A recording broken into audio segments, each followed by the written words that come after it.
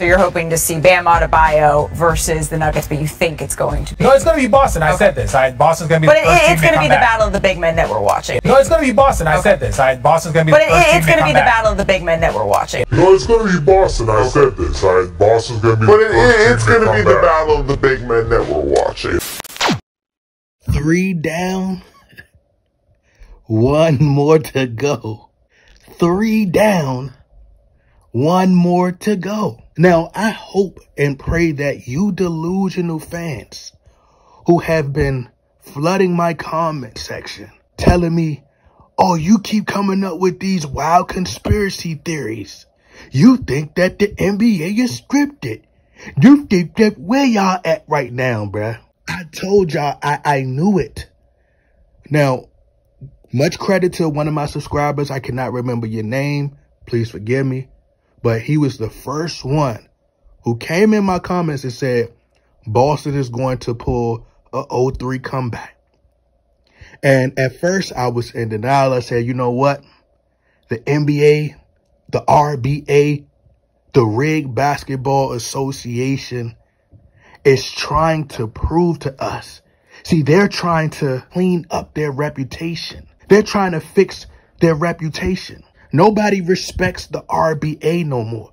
So I said, hey, here is Adam Silver and the NBA trying to right their wrongs. They're going to let the best teams win and get to the NBA Finals. But I was wrong. And I had to wake up. Eventually, I had to come to reality and realize that the RBA is scripted, people. Richard Jefferson told you guys the script. And what's funny is, right after my most previous video about Jason Tatum coming back, Jaylen Brown went out and said, we got 1. Don't let us get 2. He got 2.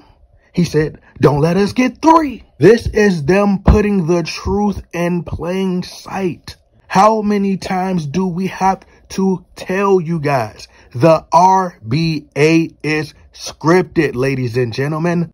They have a team of writers sitting around in a room creating these scripts. Jimmy Butler, to much credit, hit 3 clutch shots down the stretch. Jason Tatum played poorly. Kobe Bryant was looking down from the backstage heavens. When I say the backstage heavens, I'm not talking about real heaven. Because these are actors. Kobe Bryant was an actor. He's backstage. He's in backstage heaven. Meaning that he's behind the curtains of the stage. He's still alive. Kobe Bryant was looking down backstage heavens, disappointed in Jason Tatum tonight. He said, you don't deserve to be the beige Mamba. But early on, Jimmy Butler, everybody says that this is Michael Jordan's clone. This is Michael Jordan's son. Oh, yes, he's Michael Jordan's son. Marcus Jordan, Jeffrey Jordan. I mean, at times he looked soft out there. He even started to look like Jasmine Jordan, who is Michael Jordan's daughter. They're putting the truth in plain sight. In 2019, going into 2020, and this was right around the time at the height of COVID. And they say if you say COVID fast enough, you're saying Kobe.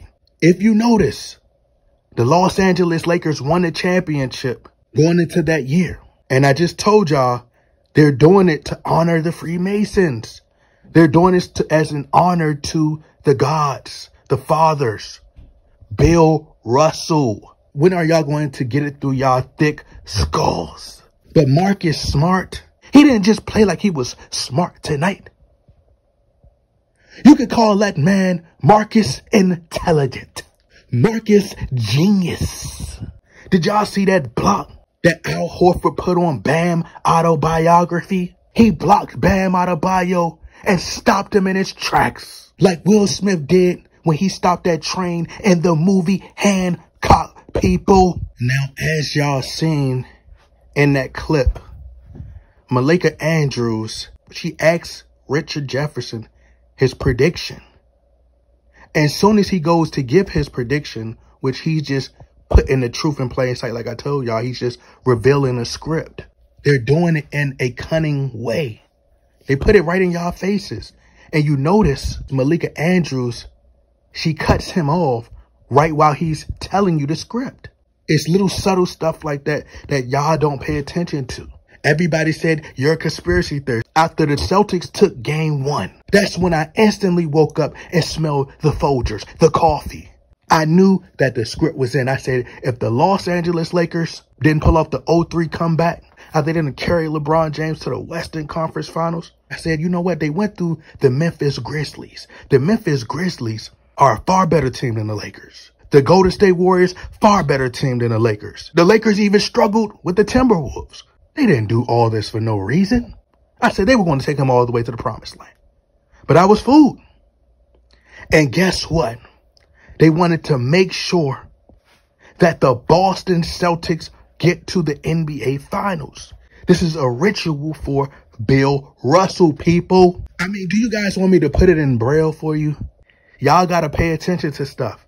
They putting it right there. The year that Bill Russell passed away, the Golden State Warriors played who? The Boston Celtics in the NBA Finals. Do y'all not know that in 1964, the Boston Celtics won the NBA Finals against the San Francisco Warriors? 58 years later, the Golden State Warriors went up against the Boston Celtics. And guess who the Warriors had on their team? Otto Porter, a guy who looks exactly like Wilt Chamberlain. This stuff is not just some big coincidence, people. It's lined up too perfectly to not be scripted. In 2022, the Boston Celtics advanced to the NBA Finals. In 2022, do the math. 2 plus 0 is what? 2. 2 plus 2 is what? 4. 4 plus 2 is what? 6. What jersey number does Bill Russell wear? Number 6. All this stuff is scripted. And then the following season, what happens? They come back from an 0-3 deficit. All this stuff is lined up perfectly. It's scripted. And if you notice, it was 3 seconds left in the game. Jimmy Butler hit 3 clutch free throws. 3 seconds left in the game. They pulled off a 0-3 comeback. Miami was up 3-0. And guess what? It was 3 seconds left in this game, and Boston came back and won. And at the end, it was like a roller coaster. They had you on the edge of your seat. That's a part of the script. Better than the Hollywood film. You had people in my comment section who truly are deeply in love with the sport because they think that this is real. They don't know that, just don't understand that it's WWE. See, they still need somebody with influence, somebody that they respect, that they watch. They need for them to come out and say that it's scripted first because they're followers. They ain't gonna listen to me saying it. I'm just some regular old conspiracy theorist. And ultimately, they like Jimmy Butler. They like his attitude. He sells the image. He plays into the character of this real person. He's relatable. He's hood. He seems genuine, authentic, competitive, similar to Michael Jordan in his attitude, approach to the game. He has that throwback attitude. People like him buy into it. But I told y'all it's scripted. And Jimmy Butler kept on saying they were going to win tonight. It was all misdirection. They had hopes that Miami Heat will get to the NBA Finals. That's all it was about. But as long as LeBron James was winning, the Bronsexuals, they don't care. As long as LeBron get to the finals, they wouldn't even care if it's rigged, as long as he win a championship. But you've seen Jason Tatum. He's going to look like the hero, coming through with his cape. Just like Superman had that S on his chest, Jason Tatum got that big capital C on his chest. Jason Tatum is about to do something that Flash couldn't do, that Iron Man couldn't do, that Captain America couldn't do. is about to do something that even the almighty LeBron James couldn't do. The guy that they call Black Jesus and Michael Jordan couldn't do. The Bean, the Mamba, his idol couldn't even do this. Come back from an 0-3 deficit. This is like a WWE script. This is the equivalent to seeing the Hardy Boys jump up off that ladder. Jump up off a ladder. This is just like seeing Chris Benoit do the crippling crossface. Or Kurt Angle putting these boys in the leg lock. This is like The Rock doing the people's elbow. The rock bottom. Stone Cold with the Stone Cold Stunner, people.